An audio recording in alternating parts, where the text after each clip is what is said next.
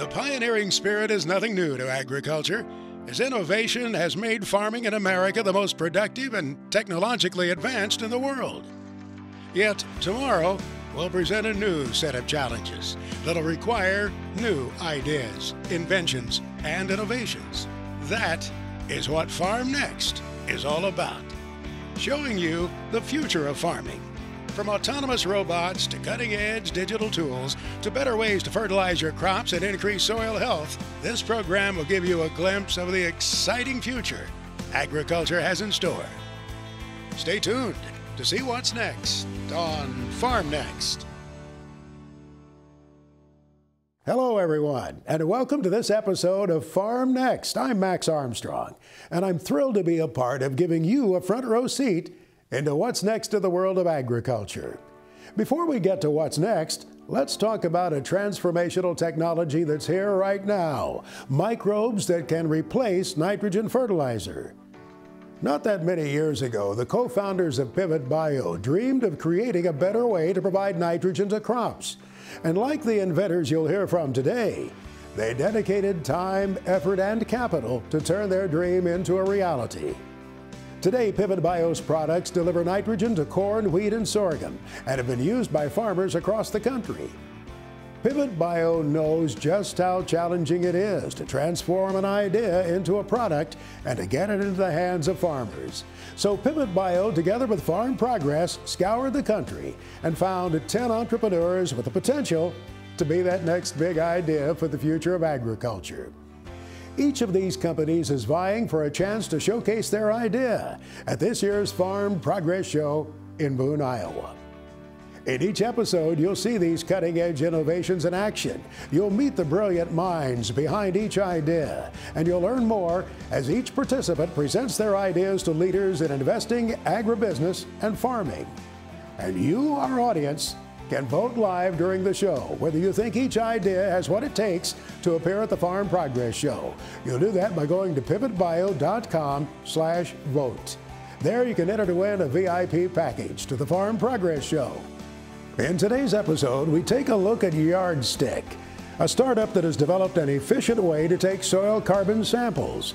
By combining field-friendly soil sampling with user-friendly software solutions, Yardstick enables more growers to measure soil carbon accurately, instantly, and affordably. Stay tuned to learn about Yardstick. But first, here's a short video about Pivot Bio. Take a look. 6:45 in the morning with a chance of showers. Farmers have always taken care of what they value. Through hard work and resilience, they cultivated bountiful land. As the country grew, great revelations led to a green revolution, one that helped feed the world. Then it happened. Fewer hands worked the land, while more lived off it. Yet farmers took on the challenge. They pivoted, improved, and fed a nation hungry for progress. As Americans dialed up, farmers dialed in. Precision on the farm led to yields once thought impossible. But when it came to nitrogen, it wasn't precise or predictable enough. Not for the farmer, the crop, nor the environment. Today, Pivot Bio provides a better way to deliver a more dependable and productive nitrogen in the field, while giving growers a new tool to take care of what matters most. Farmers deserve a nitrogen worthy of who they are and what their land can provide. And now there is one. It's time to turn to a better nitrogen.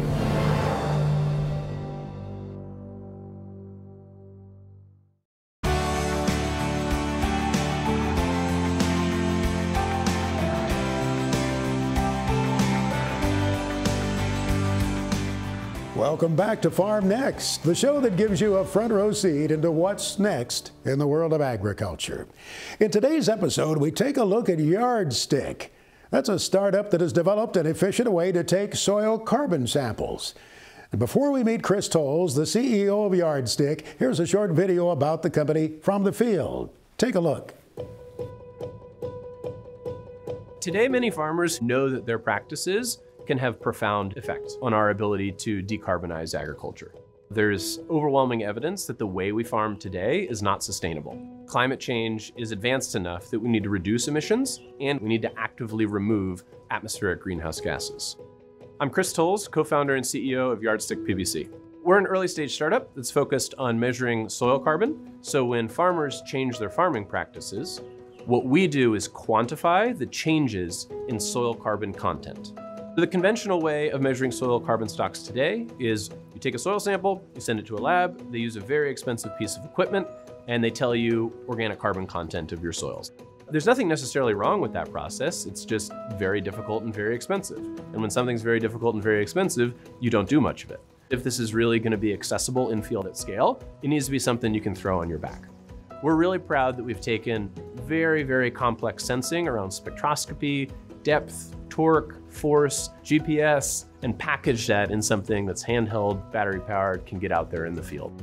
Because that physical embodiment in a handheld format is so essential to our ability to deliver measurement services at low cost, the fact that we put them together in that format within just a year of existing as a company is something we're quite proud of. As our probe is drilling down into the soil, we're recording a spectral movie. Inside our device, our computer is watching the movie and interpreting that movie to then show you the number. Hey, my soil is 3.2% organic carbon, and it's the number that you really care about at the end of the day. If you are growing way lower carbon intensity grain, it's gonna get mixed in with your neighbor's grain that may be way worse. So how is it possible for you to be rewarded for your better practices if your stuff goes in the same silo as the other person's stuff? What we're trying to do is make it easy for a farmer to defend their claims that their farming practices are having positive climate impact. One of the things that's most exciting to us about soil carbon is that even if you don't believe in climate change, you absolutely believe in soil health. As soils function poorly, they produce less. And when they produce less, you make less. That's existential for many farmers. That's the agricultural productivity of our country. That's our ability to feed ourselves and support ourselves. And I think everybody would agree that that's absolutely something worth investing in. If we're gonna have more than another 40 harvests, we have to address soil health. And soil health and soil carbon align very, very well. The big goals are to transform agriculture from a net source of emissions to a net solution to emissions. There's a future in which agriculture could be a net remover of greenhouse gases from the atmosphere. We're a long ways from that, but that's a big inspiring goal that gets us excited to keep pushing Yardstick forward. With me here now is Chris Tolles. He's the CEO of Yardstick. Chris, welcome. It's good to have you here. Thank you. Give us some of the background, your background to begin with. How did you get to this point? Yeah, a little atypical. I have no background in ag anything. I actually went to art school undergrad. I have a degree in furniture making, which is maybe not the most common degree for now an ag tech entrepreneur. My superpower is science commercialization. I'm often the business guy alongside a co-founding scientist or engineer. In this case, mid-2020, I was thinking about my next company and was part of a climate entrepreneurism group, met my now co-founder, Kevin. He had already built a relationship with a soil scientist, a woman named Dr. Christine Morgan, who did much of the underlying academic research that sort of undergirds our technology. We formed the company in early 2021 to take Christine's research to market. I'm curious, you met right in the midst of the pandemic. Did you meet online or was it in academia? Yeah, no, summer 2020 was not a great time for networking. If you were looking to get out and meet people, that was a rough moment. So I met Kevin through a Slack community, an online community all for climate entrepreneurs called My Climate Journey, or MCJ. Thankfully, Christine and Kevin had already formed a relationship on their own. Kevin had found the literature, the literal papers that Christine had written, and was like, this is amazing, I could turn this into a product. But yeah, significantly, 2020, all of Yardstick was on the internet. I actually didn't meet Kevin in person until well after the company was formed. You hadn't been on a farm. No, not much. Yeah, I have spent very little time on farms until Yardstick. And I think that's a central tension and opportunity for Yardstick is we look at agriculture very differently because while some of our team absolutely has that background, you know, our founding team does not. The upside is we have atypical ways of approaching problems because we're literally coming from the outside. And I think in this case particularly, a lot of our strength comes from the long tenure and expertise of this scientist, this woman, Christine, who has spent her whole career in soil science. You can't do soil science for very long without spending a lot of time on farms. And the problem you're trying to address is? What Yardstick does is it measures the organic carbon content of soils, so that farmers who are farming with practices that improve soil health and therefore remove atmospheric greenhouse gases, addressing climate change, get rewarded for that. Right now, if you're a farmer and you have world-class performance in terms of climate impact or atmospheric CO2 sequestration, there's not really an economic way for you to be rewarded. You don't get paid for that. So there's a lot of value you're creating and you're not capturing that value.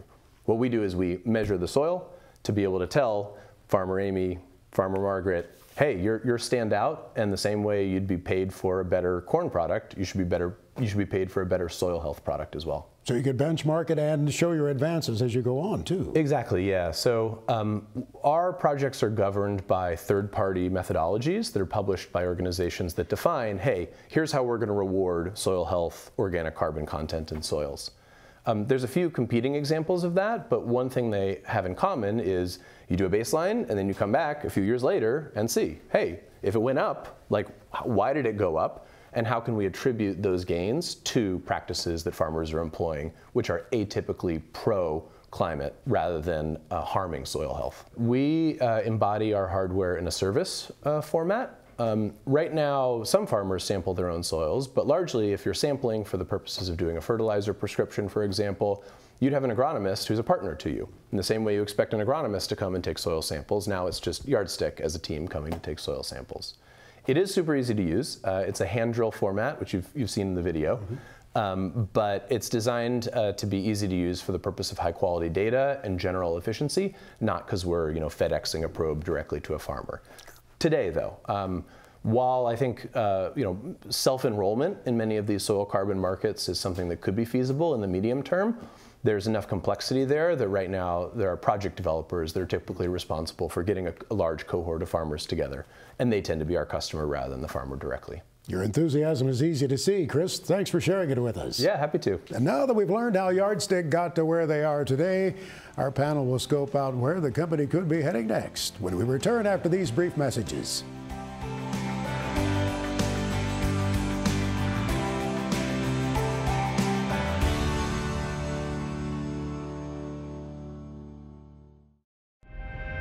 Soil is alive. Soil can breathe. Soil is incredibly complex. Most of this complexity we can't see. If you were to stick your hand in the soil and use a microscope and look under that microscope, you would see millions of microbes. Every plant, when it's growing, it needs sun, water, and nutrients. And those nutrients come from the soil. We can either add them to the soil through fertilizer, or microbes in the roots can help the plant get those nutrients. Nobody fertilizes the Amazon rainforest. That guy just grows all on its own. That rainforest is supported by diverse communities of microbes within the soil that interact with all these different plants. At Pivot, we look to biology for our inspiration, our source of innovation. And we've been able to build products that take us a step in a better direction. Pivot Bio is a nitrogen innovator because it's a new way for us to help farmers fertilize their crops reliably. Pivot Bio has found a new way to deliver nitrogen fertilizers to farmers at scale. And so what we've done is we found microbes that have the natural ability to convert the nitrogen that's in the atmosphere into a form that the plant can use. We're revitalizing this soil component so that these microbes can be used as a product that can help the crops get more nitrogen during the time in which they need it the most. The nice thing about microbes is that they actually make that fertilizer using carbon that comes from photosynthesis instead of fossil fuels. Our products will spoon feed a plant its nitrogen each and every day in a way that's better for the farmer and the entire planet. All of the research that we're doing here is in service to providing a better product to farmers. We have released not one but 2 products for corn. We've also released a product for wheat, and we continue to develop new products for new crops. We are the best company in the world in understanding microbes at the lab level, in a greenhouse level, even in the field. with several years of commercial sales, we have all of this data to really drive the next generations of our future products. Whatever product that we choose to move forward in our pipeline is the one that can provide the most nitrogen back to the crop. Pivot Bio is thinking big. We want to replace all of the synthetic nitrogen fertilizer that goes into agriculture, and we want to do it with our products. And depending on how many crops we can get to, how fast we can launch all of these new products, we could do much, much more than that. We don't want to set our sights on anything shorter than supplying all of the nitrogen that crops require. So it's a bold and ambitious goal, but I think it's just the foundation for being able to influence agriculture for the next century.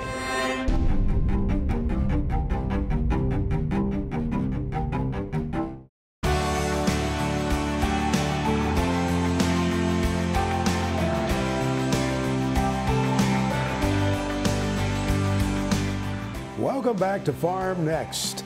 We're now on to the final portion of today's program. The real nitty-gritty here, it's our panel examination. Let me introduce our panelists to you. The CEO and co-founder of Pivot Bio, Karsten Temme, who is an entrepreneur and an engineer. Tom Carlson, who is a founding partner of the Rural American Fund. It's a private equity firm headquartered in Chicago. And we have a farmer on the program, too, Lisa Peterson, third-generation farmer, former national president of the FFA from Osage, Iowa.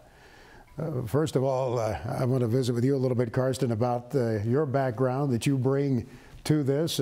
You have founded a company. You know what it's like to run the course here, don't you? Well, I'm excited to be able to speak entrepreneur to entrepreneur and talk about how we've got problems we've got to solve and ideas that we can bring together. Hopefully that makes for a solution that's beneficial to every grower out there. Tom, the numbers have to make sense, don't they? You've got to put together some kind of a package here that an investor will want. Exactly right. I mean, I am a financial guy, but I see, all the opportunities in the green space. Ag is trying to be better in the environment, and I'm really anxious to learn more about Yardstick. It seems like a really interesting fit. Lisa, on your farm there up in the northern part of Iowa, not far from the Minnesota border, you have to look at it with the critical eye of, will this work for us? Yes, and how does it impact us, and how does it change our practices on the farm? So I'm looking forward to our conversation today. Well, Karsten, I know you like to start off the questioning here because you really have some things in mind. So we'll pass the baton to you and let you zero in here with Chris on some things. Sounds good. Well, Chris, it seems like there's an explosion of folks wanting to build carbon programs in ag these days.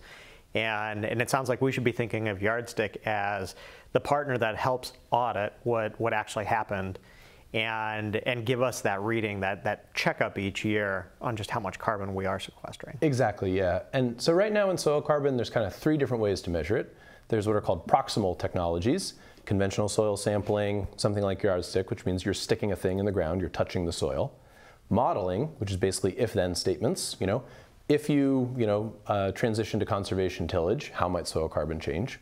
And then there's remote sensing. What can we do with satellites? Yardstick is very unapologetically saying we can't rely on models alone, we can't rely on remote alone. If we want real economic upside to growers and real climate legitimacy, we have to be touching the soil. And that means we need to reduce our reliance on conventional sampling in labs. That's our short game, is just replace labs. We're a better mousetrap to do the same thing that labs would do. We just do it way cheaper. So do you see yourself continuing to stay as a service company, or at some point would you sell that product to a retailer, to that agronomist that is servicing my acre on the farm? Yeah, right now it's very important for us to be a service business because our mission is squarely creating the economic upside for farmers to address climate change. That's the only thing we care about. We're not a soil insights company. We're focused on the fact that agricultural soils can be a climate mitigation technology, and folks deserve to be compensated for that. I could imagine a world in which we reach a saturation point of our ability to directly serve land in America, in which case, by all means, there's an amazing ag retailer scene that has existing relationships. Like, why would we go fight, to have those relationships ourselves? But I see that on the medium term. I think it's unlikely that we'd pursue that, in the US at least, for the next few years. Speaking of geography, where are you targeting first? So we follow soil carbon project development. right? We're a service provider to existing soil carbon programs. We don't spin them up ourselves. We often joke that like we don't actually know a lot about farming per se. Like we just measure soil carbon. So we follow the folks that want to pay for soil carbon to be measured better. Right now, that's overwhelmingly broadacre commodity cropping context in the US, mostly in the Midwest. You see it moving down the Mississippi, you see it moving a little bit down into the Southeast. I'd say a second priority for us after corn and soy in the Midwest are grazing lands.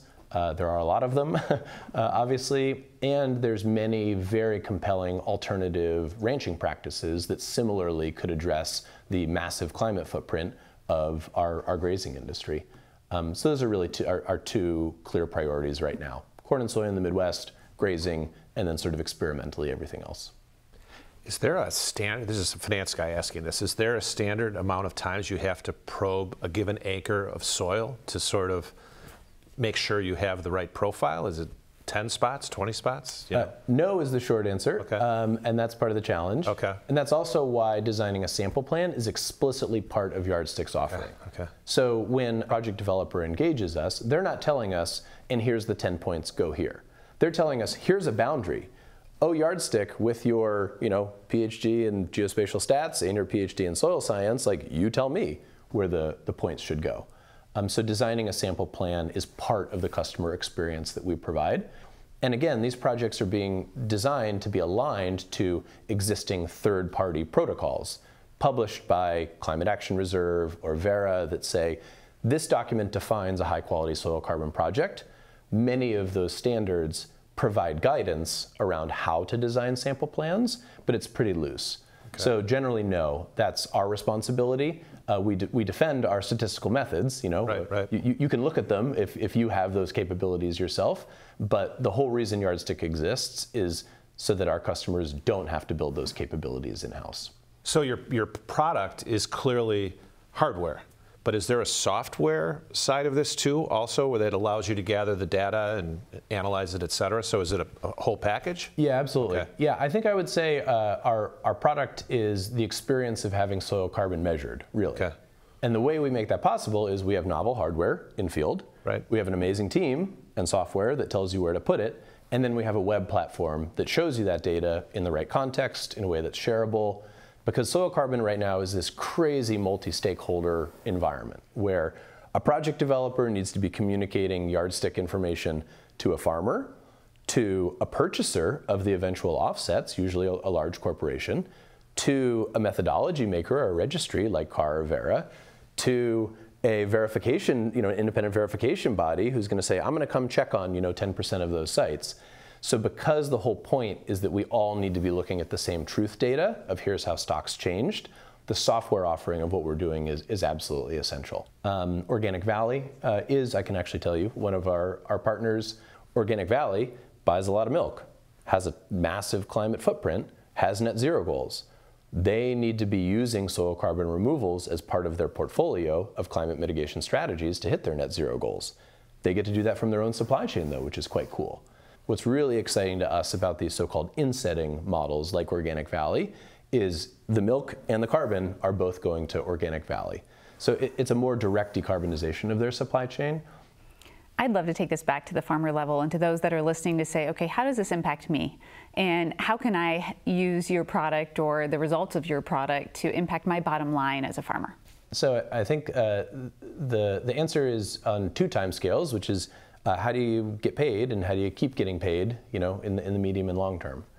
I'll talk about the second one first, which is you keep getting paid for whatever you grow today by continuing to have productive soils. So if you care about long-term productivities of your soils, if you care about your kids being able to farm it the same way you do or somebody else's kids, investing in soil organic matter, soil organic carbon today is a worthwhile investment. If you care about getting paid today, then you need to quantify soil carbon removals, and that's why Yardstick exists. Project developers can only do that if they can measure the changes in soil carbon. So they can't measure those stock changes affordably, which means right now soil carbon from an absolute dollar perspective is in its infancy. Contrast all the news about soil carbon programs with the absolute dollars that have actually gone to farmers. It's a profound contrast. Of course, like hype always, precedes real volume, so I don't think that's inherently a problem. But what Yardstick exists to do is to ensure that the potential actually gets realized. You just said you were a marketing guy, and you've touched a lot of startup businesses. So it's really interesting to me as a potential investor, talking to somebody who's done a lot of different things. What's the biggest, I mean, you're passionate about the climate. Everybody has to be more passionate about the climate. But what's really hooked you on Yardstick? What really has you excited about this? So there's an amazing graph that I saw when I was thinking about what I wanted to do for my next company.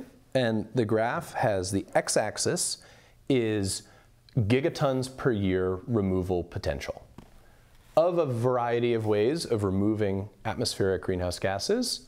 How much can all these different techniques do? The y-axis is cost. What we want is the bottom right. We want lots and lots of tons, and we want them as cheap as possible. The bottom right-hand corner is a giant box labeled soil carbon. So soil scientists are in universal agreement that theoretically, soil carbon could do 3 to 8 gigatons per year. That's a big range, but by now there's probably 15, 20 pieces of good literature over 20 years where, yeah, I think nobody would say that that's absurd. That's theoretical potential. The reason why I started Yardstick alongside Christine, Kevin, and now our amazing team is because measurement is a central bottleneck of that box being real.